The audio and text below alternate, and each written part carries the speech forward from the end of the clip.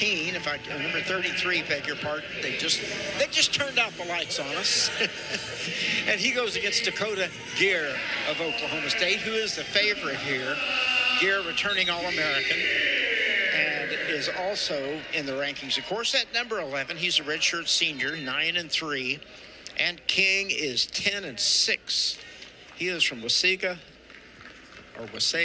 Minnesota. I'm not sure of their pronunciation. Geer from Franklin, Pennsylvania, eventually by way of Edinburgh, a transfer from Edinburgh to Oklahoma State. So, again, Oklahoma State the favorite here. Stalemate called early.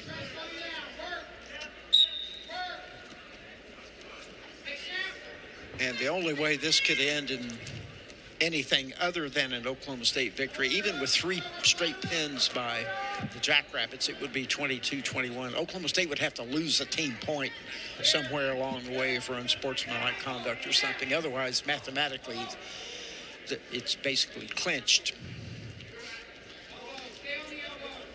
Yeah, Geer will try to try a single. And he does, and he gets the finish there with the other leg and got the 2. But he likes to push and pull. Great setup series. And if you can pull, you can snap him down. Otherwise, you're going to go under, which he did. Got the single leg, switched off to a double from behind.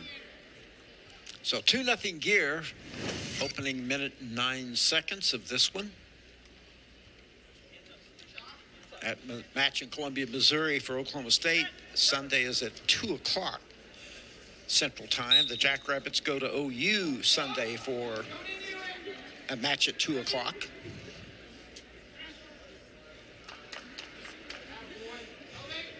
Geer, as we've mentioned in other shows, has been susceptible to giving up the leg a lot in the first period, giving up at takedowns. It's nice to see him, though, go out for his sake and actually shoot and score early. Hooking his leg there to keep him from getting to his feet. Try to lift that leg and tie up those arms and see what kind of pinning, turning combination he can get here. So we mentioned earlier, the Jackrabbits' only takedown so far through 7 weights has been at 141. That 1 takedown. So Oklahoma State has dominated the match on their feet.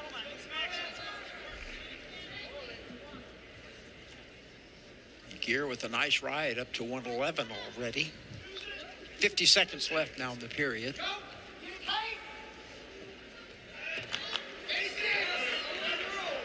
A little bit of jeopardy there, maybe. Oh, we're got himself in trouble there. Good. And he gave up the 2. Good job underneath by King. Cade King, 10-6 on the year.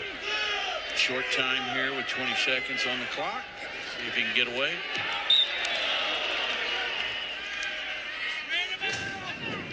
Here it is.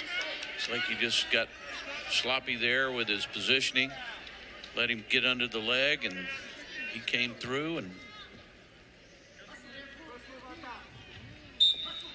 so Geer trying to get out and get that 1 point to take the lead. And, of course, Mr. King does not want to allow that. 5 seconds, 4. I don't think he's going to get there. Turns in. Nope. Did not get it. So 2-2. Good job by King. Hanging on just enough. Geer's choice. He chooses bottom. I'm guessing he's a little frustrated with himself right now. Wasika. I'm not sure about the pronunciation. PA. All I know is he was on a dairy farm. Grew up on a dairy farm there. Quick escape by Geer. He's up 3-2. Let's see what happens on their feet. Geer with the early takedown. It was very sharp, but things can change. King has to have a little confidence back after getting that nice reversal. Well, you don't grow up on a dairy farm without having a work ethic. That's right. And he does. He has a good work ethic, and he always gets stronger as the match goes along. So 5-2 now the score. Try to build some points with takedowns here. Did he just score? I thought he held up 2 points there. The official, I don't know why. I didn't see it. The escape was given. It held up 1 for the escape, of course, for King, rather. So 5-3. Geer going to work again, though, but keeping the pressure on King.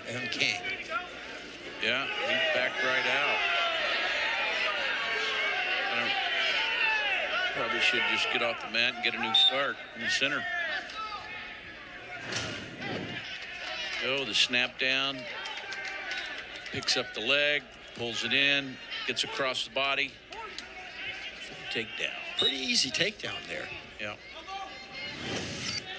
I think he just needs to get to the beef right now. There he goes again, and he scores again. With the third takedown of the match for Geer, makes it 7-3, releases King for 7-4 on the board. Riding time 119.9 for Geer. 20 seconds left in the second period. Short elbow there. And he does. Might have him broken down a bit now because the takedowns are coming very, He's got the very major. easy. Yep, he has the major decision, 8-point advantage with riding time. Well, no. So 9-4. Here we go. Got the last couple takedowns snapped down, but he missed the, looks like he missed the major by a point, huh? Yeah, it's 9-4 right now. Oh, I'm sorry. I thought that was the third period. I got lost there. Here we go. Here we go. And King chooses bottom. Get lost with, Geer didn't get lost as he ran around those. Optional start. He's scoring so quickly on his feet, you would think maybe he's going to get up to the 8-point margin if possible. That would be his goal. Well, that's that push-pull action that he's so good at. Yeah, get up to 8, then maybe go for a turn. Try to stick him at the bottom. Nice shot. There's 2. So 11-5. And riding time is 1:39 with 1:42 left in the match. So let's see if he releases him again. Let's figure that would be his strategy. Optional start, yes. Optional start, lets him go, 11-6. Kind of surprised King hasn't been hit with a stalling call, frankly, in this match. It's been all Geer on his feet, virtually all the attempts. King giving a lot of ground on his stall warning right there, but a double leg by Geer. He's got the 2, so 13-6. Now he could ride him out here and get the major. But he's going to let him go again. So 13-7. And King looks like he's gas tank's running a little low. Yeah, the thing you want to do here now is turn your takedowns into back point takedowns. I mean, you've got to follow up the takedown with some kind of pinhole, combine it into a cradle or a Turk, or, you know, depending on what kind of finish you're at. That's what you want to do when you're piling up the takedowns. There was a shot by King. It was good to see that. He just couldn't complete it. Geer still putting the pressure on. Snap down doesn't work. Still keeping the pressure on. 30 seconds left. Sure, he'd like to get one more with Geer just to solidify that major. There, he got to the low single. And he hip heights out. There it is. So, final 12 seconds. Riding time approaching 2 minutes. 15-7 is the score. Pushed himself hard. Came back strong. 2:04. And that'll be a 16-7 major decision for Dakota Geers. So 26-3, the Cowboys lead it going into the final 2/8, where the Jackrabbits hope to come back a little bit strong. Stay with us. You're watching Big 12 now on ESPN+.